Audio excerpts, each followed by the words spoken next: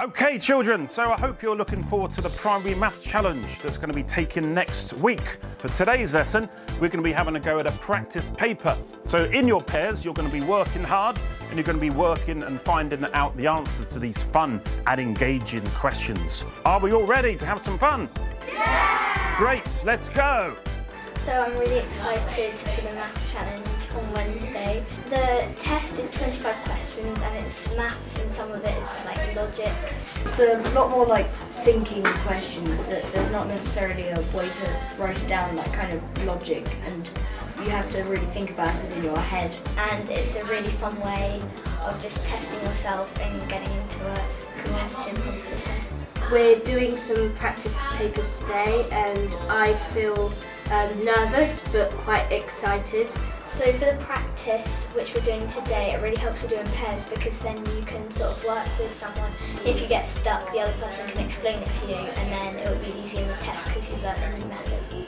It's quite important to do challenges like this as it tests your brain and it gives you a bit of a push. Forward to taking the test tomorrow because it's a really nice and fun way to have a lesson.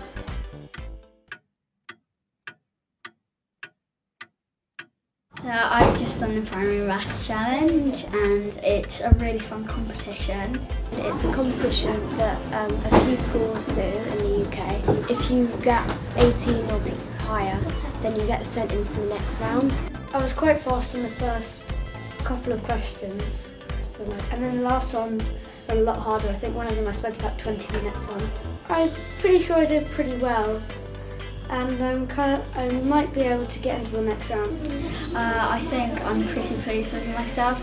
There were some quite hard questions actually, like digits of the year 2022 total 6. How many years will it be until this happens again?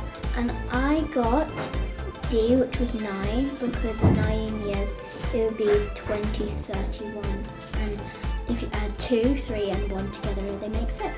This type of competition helps them prepare for the senior school. Well, one, it's really good fun for the children. Secondly, it allows the children to stretch themselves and to think logically and mathematically beyond the box. They're challenged more and more academically the further up the school they go.